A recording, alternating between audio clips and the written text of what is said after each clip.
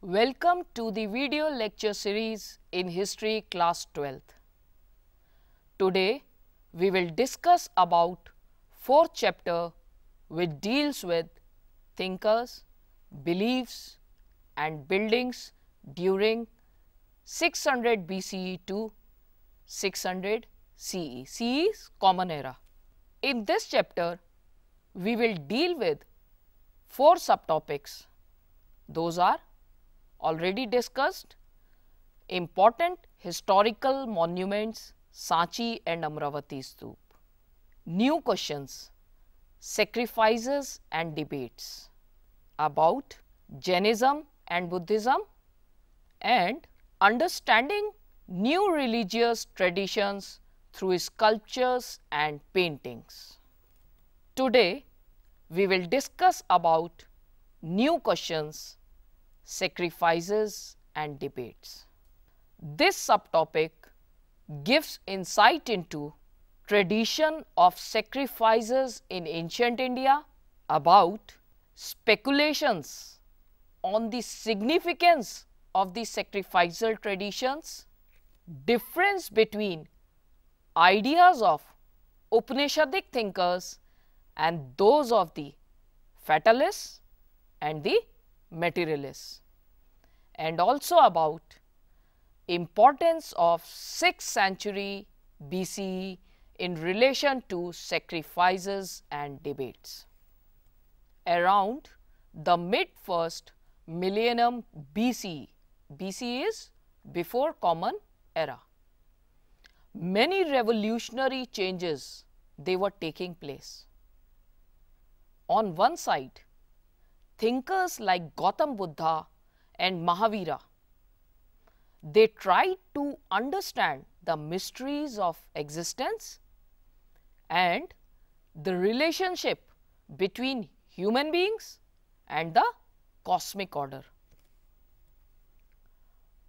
On the other side, this was the time when new kingdoms and cities they were emerging, and there were sea changes in the social and economic life in the Gangetic Valley.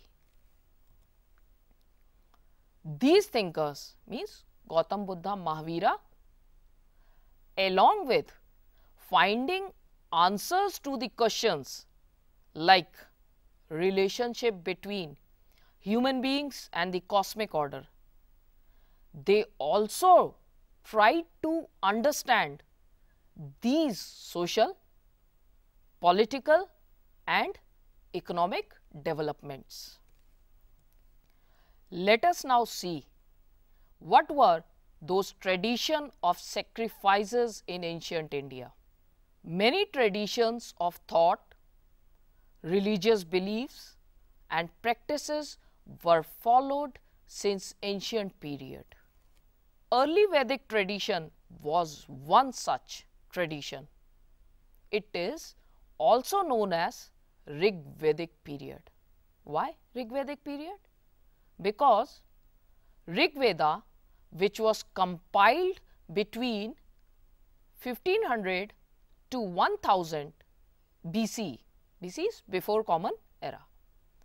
Now, this Rig Veda is the only source that provides information about this period. And Rig Veda, it consists of mantras or hymns in praise of a variety of deities. The prominent deities were Agni, Indra and Som. When sacrifices were performed, these mantras were chanted and people prayed for cattle, sons, good health and long life, etc., etc. Means all materialistic things. One such example which is taken from Rig Veda is a prayer to Agni. The verses are sung along with sacrificial fire to invoke Agni. Agni, the god of fire. And offerings were made. Agni was expected to take these offerings along with prayers to other deities. It says, "Bring, O strong one," means Agni, "this sacrifice of ours to the gods. O wise Agni, bring for us abundant food and wealth. O Agni, those who praise to you, bring them nourishment, wonderful cow, sons, and offsprings that continues our line." Initially, the sacrifices were performed collectively. Later on, between 1000 BCE to 500 BCE onwards, some sacrifices were performed by the heads of the households for the well-being of their families. Some complex sacrifices such as Rajasuya Yagya, it is king's inauguration sacrifice performed by the ancient kings who considered themselves powerful enough to be an emperor, and Ashwamedha Yagya. In this case, in the case of Ashwamedha Yagya, the army of the military campaign is led by a wandering horse, let loose from the capital of the king, who performed this sacrifice. In case of Rajasuya Yagya, no horse was involved, and yajna were performed by kings because these yajnas, they needed elaborate arrangements, and kings depended on Brahmana priests to perform these rituals. Now, speculations on the significance of the sacrificial traditions. Around 6th century BCE onwards, the speculations on the significance of the sacrificial traditions started. The Upanishads, they dealt with philosophical questions like search for the meaning of life, possibility of life after death, and rebirth. It debated on issues like, was rebirth due to past actions? Rather than performing sacrifices for materialistic benefits like wealth and sons, etc. For example, the verse from Chandogya Upanishad, it says about the true sacrifice.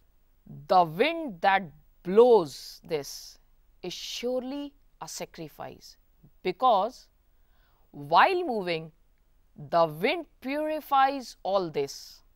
Therefore, it is indeed a sacrifice. Here we can see the debate on the significance of the sacrificial rituals for materialistic benefits. It had begun. Chandogya Upanishad again speculates about the nature of the self. This self of mine within the heart, it is smaller than paddy or barley or mustard or millet or the kernel of a seed of millet. This self of mine within the heart is greater than the earth, greater than the intermediate space, greater than heaven, greater than these worlds. And this was very much opposed to the sacrificial traditions for materialistic gains. So, lively debates and discussions. As many as 64 sects or schools of thoughts were in existence during this time, and Buddhist texts give us a glimpse of lively discussions and debates among them.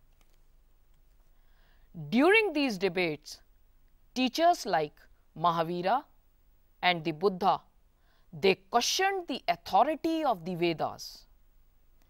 According to them, liberation from worldly sorrows can be attained by individual efforts. And this was opposed to the sacrificial tradition and Brahmanical position, wherein an individual's existence was thought to be determined by his or her birth in a specific caste or gender. These debates, they took place in a Kutta Garshala, literally means a hut with a pointed roof, or in grooves where travelling teachers, they halted for some time. If one philosopher succeeded in convincing his rival, then the followers of his rival also became his disciples. So, support for any particular sect could grow and shrink over time. Difference between Upanishadic thoughts and those of fatalists and materialists.